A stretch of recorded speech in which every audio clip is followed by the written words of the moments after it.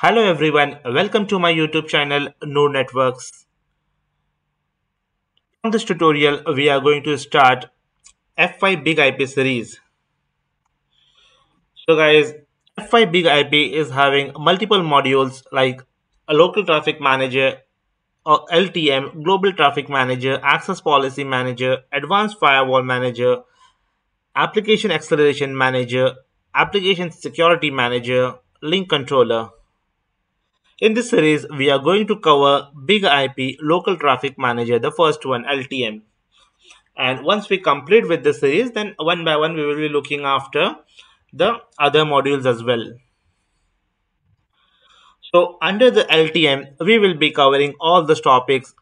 We will discuss what is load balancer. Then we will be doing installation of F5 Big IP on VMware, where you will enjoy the hands-on lab practices as usual.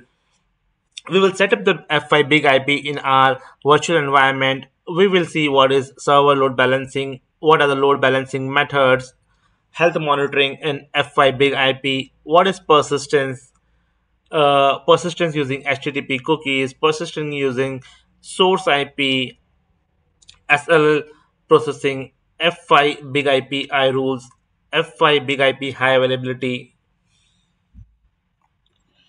and this will be our lab topology where we will be having a big IP installed in our VMware. We will be having an actionable interface with the IP address 172.16.1.100 followed by a virtual IP for server pool 172.16.1.150, and we will be having a one machine on the external side, which IP address will be 172.16.1.15 with a default gateway as an interface IP of the big IP.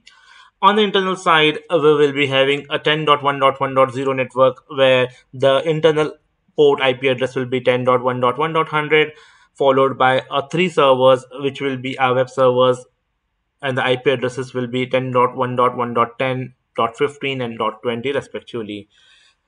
Maybe some points over here will be a bit confusing or you won't be understanding. You don't have to worry, as we will be proceeding to the coming tutorials. I will be explaining each and everything, like what is the external facing when in the F5 big IP LTM, what is the internal facing, what is the virtual IP used for server pool, and each and every terminology we will be understanding in detail.